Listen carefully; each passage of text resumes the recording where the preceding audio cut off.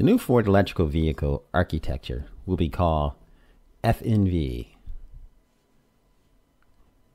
Ford is in the midst of technology renaissance, one that has brought forth a host of cool new features in vehicles like the 2021 Ford Mustang Mach-E and the 2021 Ford Bronco and the Ford Bronco Sport and the 2021 Ford F-150.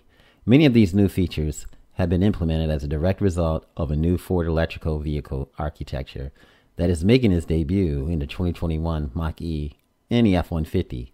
And now we know what the electrical system is called.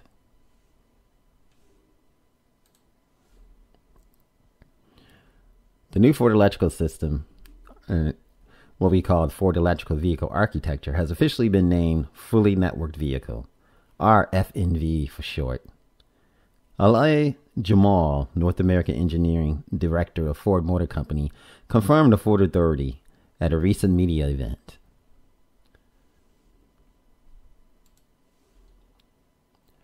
Now, one of the primary benefits of FNV, which basically what we said earlier means a fully networked vehicle, that's what FNV stands for. I just had to pause on that because I'm like, what the heck? Now, one of the primary benefits is supporting over-the-air updates. And one of the most important new features present in the Mach-E 2021 and F-150 and other forthcoming Ford models. Now, the OTA updates, which is over the air, are delivered wirelessly as they become available. Now, this replaces the old tried and true method of taking the vehicle to the dealership so it can be updated through the OBD ports. Now, OTA updates are downloaded in the background with smaller updates sometimes capable of being completed in under 2 minutes.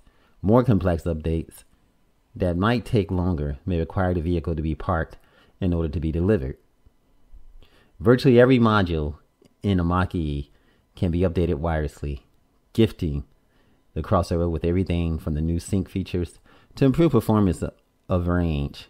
Updates can be scheduled to occur overnight or at times when the vehicle isn't in use.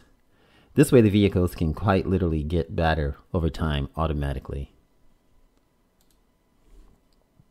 That's pretty cool.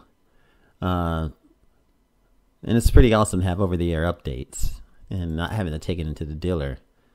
But too, as we know from history, I think Tesla charges you for the updates. And sometime, in order to get certain updates, you're going to have to pay for it.